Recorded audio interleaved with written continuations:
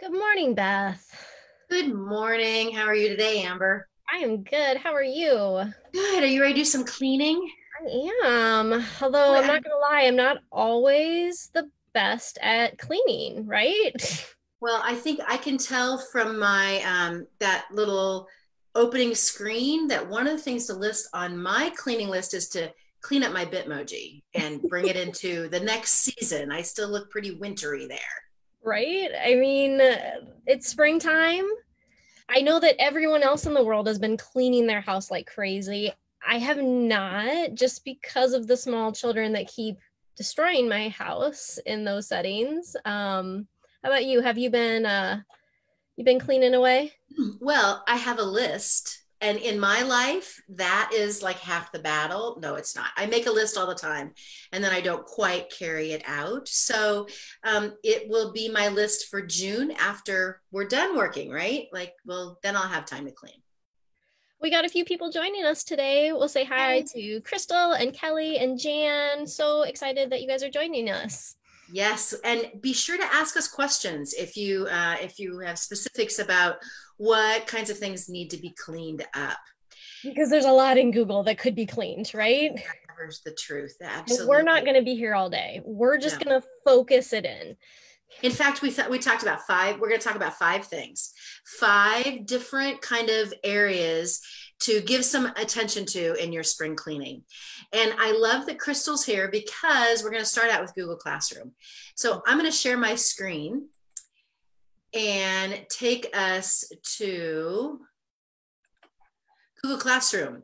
So I've just been teaching a Google class with Crystal. And one of the things that happens in Google Classroom, it's a wonderful program. It's a fantastic way to connect with students, organize your digital life, your learning, all of that sort of thing.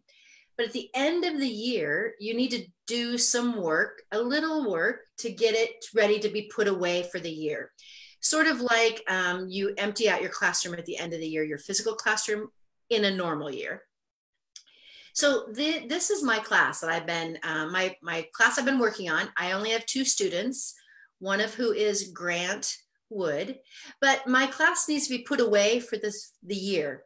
So when I am in the classes view, if I click on these three little dots here on the side, I get an option that says archive. And when Okay, archive, hang on oh one second, Beth. yeah, We are seeing your actual screen and not our Google Classroom screen. So good can we pull that grief. over? Yes, thank you. Okay. I'm so sorry. I don't know what happened. I There we just always go. love your picture of your pears that you have on your screen about what I'm learning today. So I always kind of like look at that and think about those things about what am I learning today. So And you saw my did well, there we go. So now can you see my Google Classroom? I can see your Google Classroom now. Thank Yes. you, thank you. Technology has a way of making us all, it evens the playing field. We all are full of mistakes when it comes to It technology. happens to everyone, right? Absolutely. So back to my classes here, my Technology 101 class, I have three little dots here. And when I click on the dots, I have an option called Archive. And Archive takes that Google class and it puts it away and it closes out, it takes out all the students from my classroom.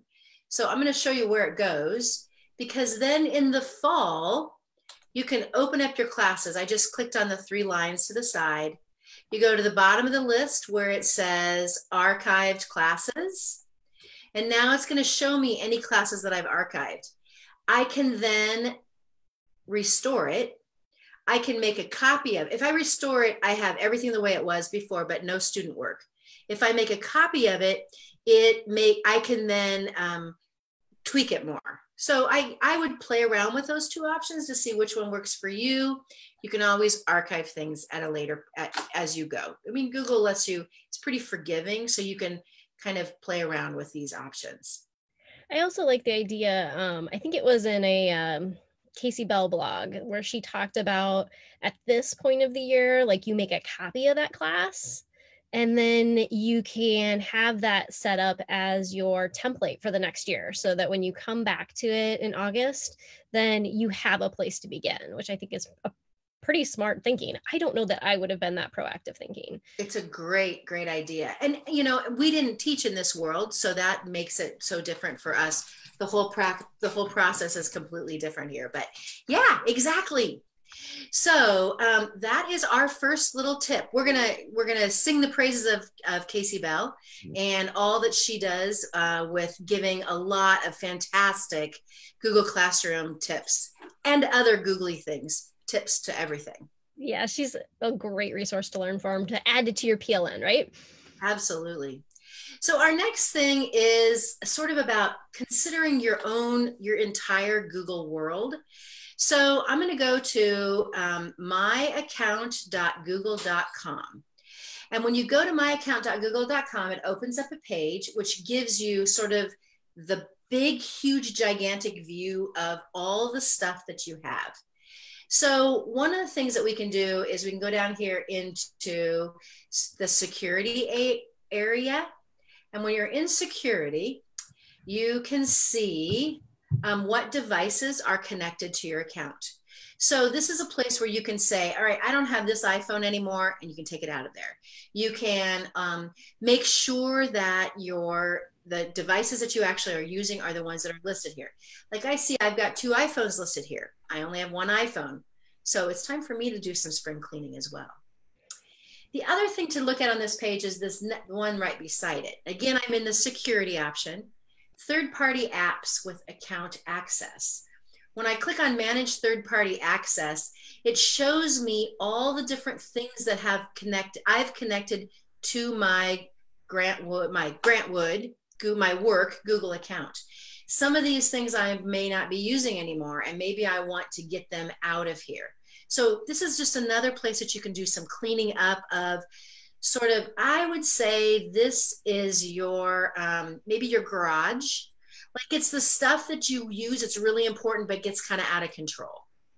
I also think about it too, like at least you and me, right? We're like, ooh, let's learn about this new thing.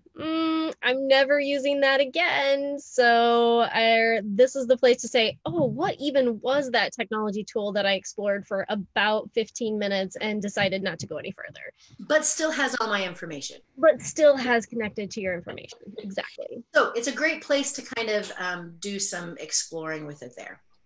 Now, I will tell you, I don't have little kids. I only have big kids in my world. So this is the kind of stuff I do in the evening when I'm sitting on the couch with my computer in my lap when my husband usually is watching sports.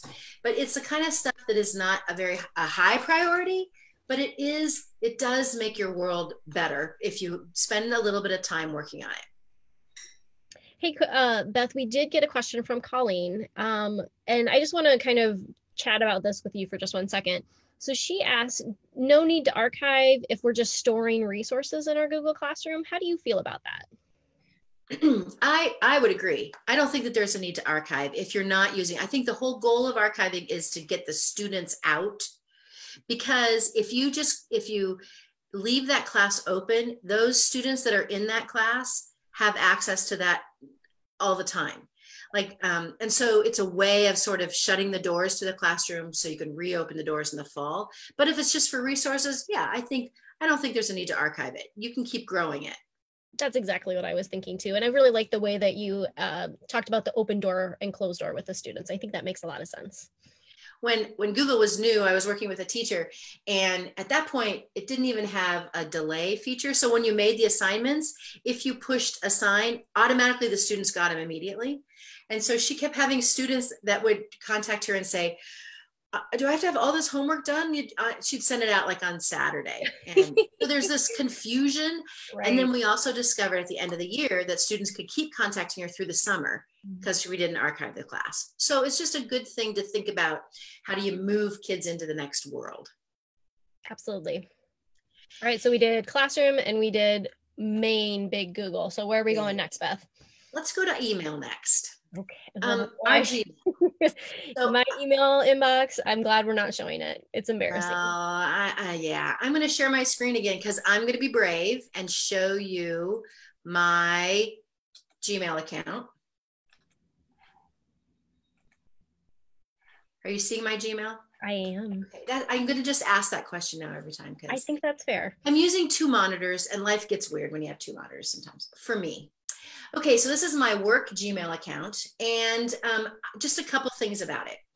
You'll notice I have two emails here, one actually from Amber and another one from Jonathan, who is my coworker, that have these little labels. I've set it up in my Gmail account so when I get emails from specific people, there's already a label attached. It makes it easier for me to eyeball it and see which of these are things that I may need to attend to immediately, because that's uh, my coworkers that I want to look at right away.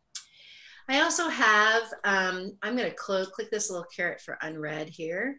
And I have a couple of, these are labels, and you can use priority inbox is a way of organizing your Gmail so that you can sort easier.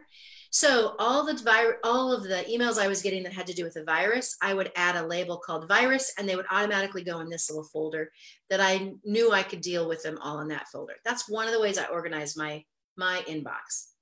Now, my inbox is not at 0, but it's pretty, I only have 22 unread emails today. And all the rest of the emails in there is 577 that I haven't labeled or moved or done. That's pretty good for me. I am not a 200 emails in my unread. I can't deal with that. I try to zero the unread part out every day. But one of my problems is, what do I do when I look at an email and I'm not going to deal with it right away? So like this grocery list, I actually set myself a grocery list so I wouldn't forget.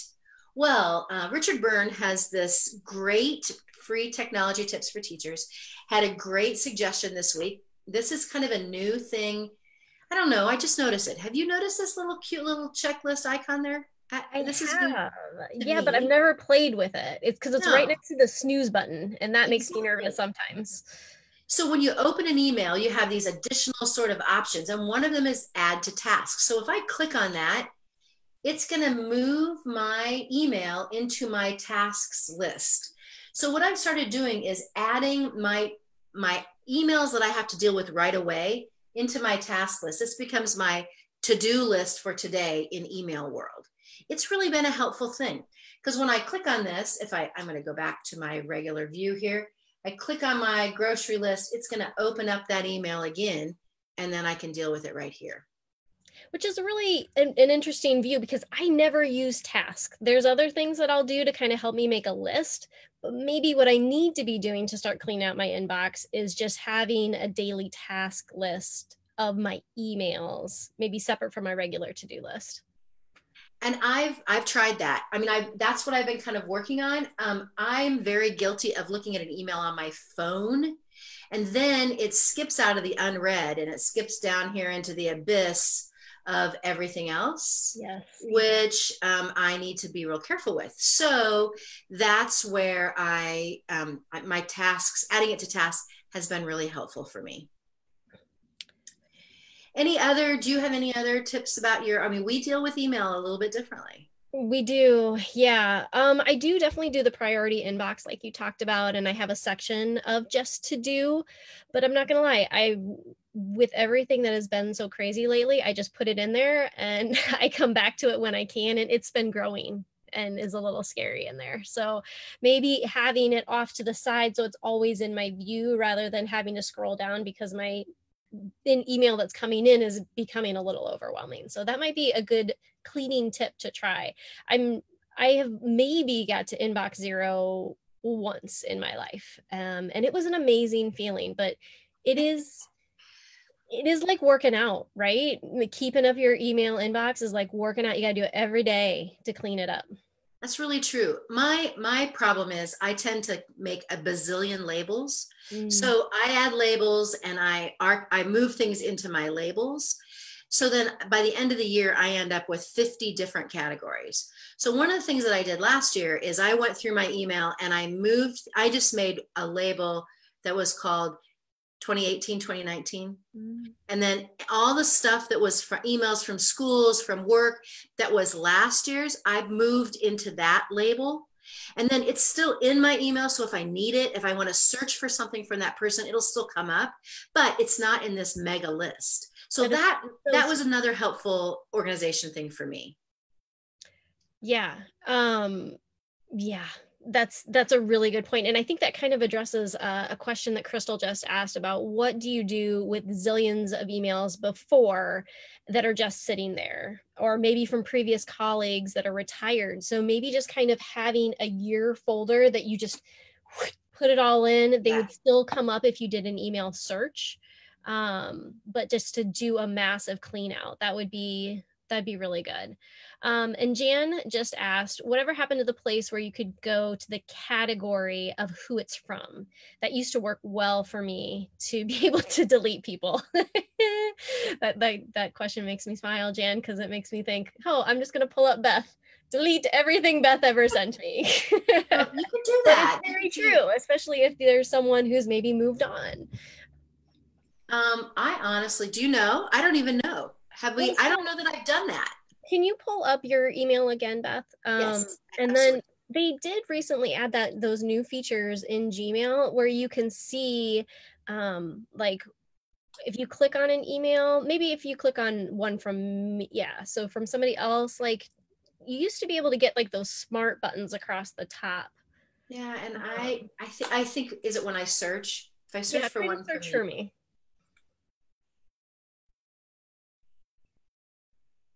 here we go. Yes. So when I search for Amber, I get an email. I mean, I get the list, but I get these smart buttons. So if I say from Amber Bridge, I wonder if then you could just click the little box up at the top where you're selecting all and hit delete. I'm not going to do that, Amber. I'm going to honor that I have 50 messages on this page from you that I'm not going to delete. But I think that would be one way that you could do it. Because as soon as I delete, as soon as I click that box, then I have a trash can. Yep. So that could be a way for Jan to do that of getting rid of everything from one area. I know that I'll go through that in my personal emails, especially if I have a vendor that emails me a lot. I'll just search for that one vendor and kind of wipe out all those promotional emails at once. Yeah, that makes a lot of sense. I But all also these you little buttons are really nice, I think, like the and what time frame, yeah, having attachments, things like that. That was a really nice feature that Gmail added in. I agree. I just don't always remember exactly where it's at. Yes, one of The those truth things. is we could do a bunch more about Gmail because there's a lot of things. I mean, like I didn't show my list of all my, my more. I have a bazillion labels and my labels are out of control, but I will clean them out as this year ends and I will move things. I do that. I do that each year. But what the truth is that our email account has also become our kind of paper trail. Yes. So sometimes you need to be able to go back and find like a series of emails from people. So I don't want to delete them, but I want them there, but I just don't want them in my inbox. That's Yeah, the that whole. archive feature again exists in Gmail too. So just Yes. archive it, it takes it out of that. It'll still come up if you do a search. Yeah. That search button is or search bar is super powerful, especially as we transition to our next Google cleanup Yes. area, which is the one that everybody asks about. Dun dun dun, your No drive. kidding. And my drive, I'm just going to say, is out of control. It's always out of control. Amber and I have done several different Google sessions for people on organizing your drive. And you can see the remnants of some of those. Like I have numbers in front of folders so they get to the top of my list. But like this folder is April 2020. That was all kinds of stuff I needed in the month of April. So that's done now. So part of cleaning out your drive is actually looking at your folders and figuring out if the stuff that's in the folder is still things you need there, or does it need to be moved someplace different? So kind of giving yourself a chance. I mean, honestly, this is my junk closet and it's going to take me some time. I'm going to probably end up on lots of little side journeys as I go down this path, like you do when you clean out your junk closet. But the end result is really helpful. And I think that coming into a new year, we really want to have that. Using colors is an important, is a helpful thing. There I are, also think that we should like send a warning to like I know that we've done some of these sessions in the past where people get real delete happy and yes, with I think there's one thing to get delete happy with emails, but it's a different thing when you delete things out of your drive that may be shared with others, right? Yeah, that's a very, very good point. I mean, the truth is, I rarely delete things from my drive. Do you delete very often? No, I don't. Just because, especially if you're a Google for Education school, you have unlimited storage. Right. So it really, even though it may be messy, we don't need to worry about how much space we're taking up. So one of the really great tips where did you hear the archive tip? I'm not going to steal your, Oh, gosh, that I was feel fantastic. well, I mean, you also shared that in email, and it also works in Drive too. I think it was in a Casey Bell post, I believe, of just creating one folder for your 1920 school year and pulling everything in there, and then you all those folders just become one, and so it's still in your drive, but it's just hidden behind a little mini room, or maybe you shoved it into a new junk closet that's just has a different door so you don't have to see it. I mean, I do it a little bit differently that I say, okay, I do a lot with blended learning. So at the end of the year in my blended folder, we have a yearly folder in here. So all the things in this blended folder, like last year, everything from 19, will go into this 1921. So I clean it up inside a drive, but I've not thought about making a big drive folder that you put all the things into. I think that's kind of brilliant. It also, at the end of the year, like one of the things that I've done is I've made a folder of other stuff, which I didn't know if I would need to keep or need to kind of deal with. Then at the end of the year, I pull things out of there, and I have reorganized things that way. Sort of like turning their hangers backwards and forwards in your closet, that, you know, you shift the hanger when you've worn something to figure out what you need to get rid of. I think you could do something a little bit like that. I wouldn't say get rid of, but maybe bury a little bit deeper in your drive. Um, a lot of the things we talk about is using colors, using numbers to organize. You can add icons. Icons come before numbers, which come before words. So just that thought about how do you organize it. The other thing, I'm just going to put a plug for Priority Drive, because this has really made a difference for me. Priority is new this year, and you can make workspaces in Priority Drive that are the things you're using a lot right now. So we've been working on a continuous learning collaboration with our digital learning team. These are all the docs that I've been going to over and over and over for continuous learning. So when I open my drive and go to Priority, these are like my shortcut of things that I need. They're categorized. I can star things, but then they're just a long list. This gives me one more level of categorization, which really helps me. And they may be in different folders, so that kind of gets there. Okay, anything else to add about Drive? I mean, this is the biggie. And what I would say, the other thing is, if you don't do anything else, go through your Drive and look at all the things that are unnamed and figure out if those unnamed things are a thing, or if you just created a doc because you wanted to put something on it and that can be deleted. But if nothing else, go through your unnamed things that are in your Drive, because the chances are you have a lot of unnamed, I mean, like or copies, that's another, you know, those things that come up over and over and over in your Drive. That's probably where you need to put some of your energy into figuring out all these loose things. This is the stack of papers that just keeps growing from mail. So I've got a bunch of untitled things here that I need to deal with. I'm going to stop sharing my Drive. Any parting words about Drive, Amber? No parting words about Drive, but we did have a follow-up question about email.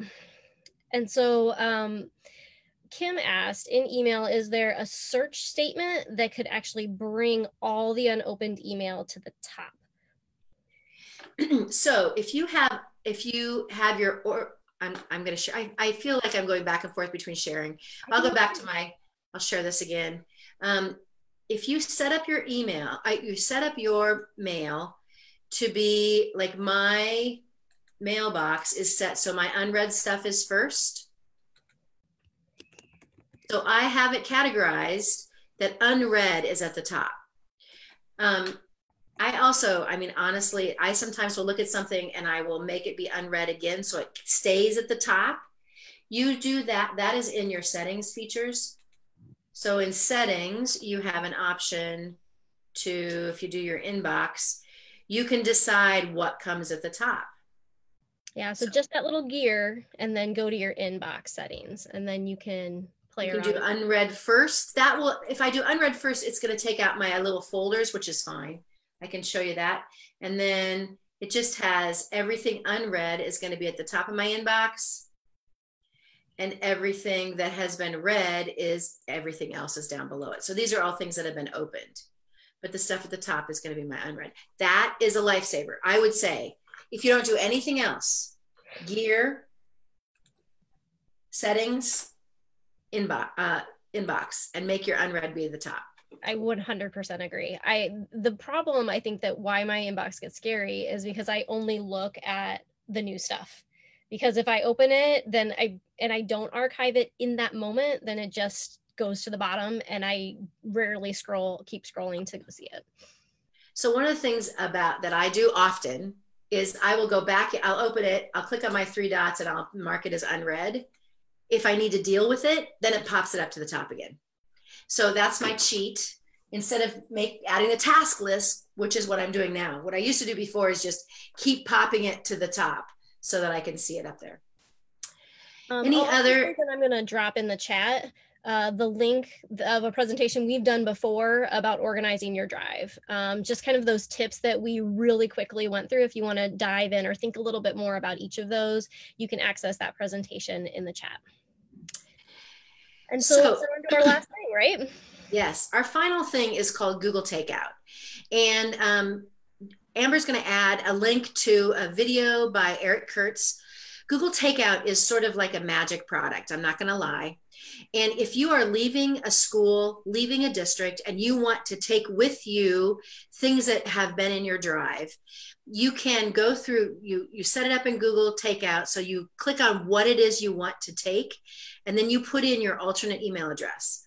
So Amber and I both left a district. You had it signed into that with that district email. We can change it to either our personal or our new work email. You do get Google Takeout, it makes a little folder and it automatically moves it away. It's like amazing. The first time you told me about it, we were in district and I was like, you can just get all of it out at once. That is truly magic. And it's not just Drive. It does email also. Like it does all the things. It does all the things. You check all the apps you want to pull your stuff out of and it pulls it through, which I think for especially, I mean, good gravy, everything that the high school seniors have been going through this year and not being able to deal with, or if they want to be able to pull things out of their school Google Drive before they go on to college, maybe they might want to reference some of those things. Google Takeout is the way to go with it, the way to look at it. It really is. The other thing to think about is if you're leaving a district, there is transfer. And in that, that first Google account where we talked about myaccount.google.com, you can transfer ownership of things using that as well. Because if you created things in, like what I created in Grant Wood in my Drive now, if they would close down my account, all the docs that I created are also closed down, even if it's a doc that Amber's using. If I created it, it's gone. So that transfer of ownership is also available. So thinking about how we also get ready to move from one place to another place is an important thing in our Google world. Absolutely. Yeah, I was just trying to look. So I did, people asked some questions about where can I learn more about Google Takeout. I did stick a video in the chat from Eric Kurtz, or you can just Google Takeout. I've also found different articles that'll do step-by-step. Eric's video is really nice and it's, I think, like 4 minutes long and it gives you the overview of it. It's really a pretty simple process. And Eric is a ed tech, like he's working in education technology in a school district. So he is trying to simplify the process as much as possible to share with his own staff. So it's really user-friendly. Yeah, I would say that he would be also another amazing person to add to your personal learning network. If you don't already kind of pay attention to him, then you should, because he does really good things about classroom and his videos are usually, he updates them frequently. So yeah, and groups them. So they're like a whole playlist about Google Classroom, whole playlist about Google Meet, a whole playlist about whatever these things, sort of things are. Yeah. I'd also say, you know, if you have specific questions, you can reach out to any of your digital learning consultants at Grant Wood. We are very willing to help. And if we don't have answers, which I often don't have answers, but I can work to find answers for you. So feel free to reach out to us if that is also helpful to you. And really thinking about, we just shared 5 ideas today, but there's so many different things that you can do to clean up your Google as well. We're super happy that all of you joined us today with our online outreach. We're going to be doing one more online outreach this year. It'll be next week, and I'm going to actually drop the link to our online outreach schedule into the chat. We've got a couple of notes here too.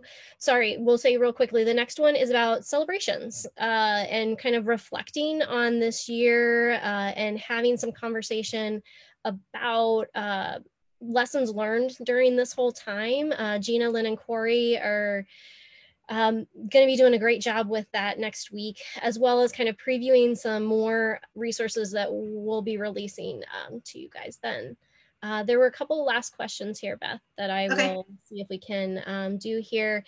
The icons on the right side, from Crystal, this might be a side question. The icons on the right-hand side, can you edit them, add new ones, or remove them? I'm kind of wondering if she's talking about mail, or if she's talking, I bet she's talking about that little skinny sidebar, don't you think? Oh.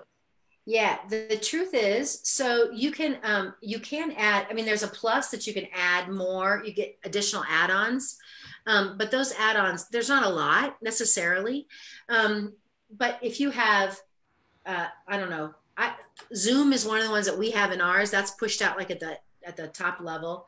There are some other add-ons that work inside of Gmail. And if you just click that plus, it'll open the marketplace, and then you'll be able to look through that. I don't think you can change what is there. Like calendar, keep, and tasks are just the ones that are automatically there. But then there are a few others that you can add on that might be helpful to you if you look through the marketplace. And if you go like all the way down to that bottom of that skinny bar, there's actually like a little arrow. And I think if you click on that, it'll hide it if that does bother you, or if those images, going forward. Good. So, yay. All right. Well, we hope that we helped a little bit, help you think a little bit about spring cleaning your Google world. And good luck as you reorganize and put this very memorable year to sleep. No. So join us next week. I didn't say the day and time. So Thursday at 8:30.